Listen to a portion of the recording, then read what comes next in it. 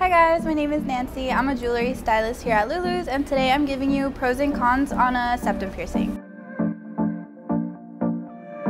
If you guys don't know what piercing this is, it is located inside of your nose rather than your nostril. And starting off with the pros, it's a beautiful piercing with even more beautiful jewelry options. I covered all the stunning jewelry in a different video, and you can click here to watch that. Moving on, you can hide this piercing, whether it's your job doesn't allow it, you're trying to hide it for some reason, or you're trying to hide it from your parents.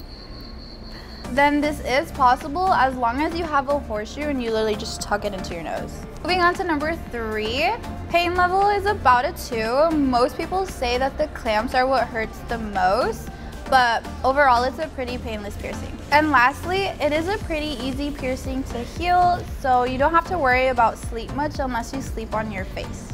And moving on to the cons, although it is a pretty easy piercing to heal if done correctly, within the first couple of months you want to avoid touching it, messing with it, or flipping it up too much because it will cause irritation.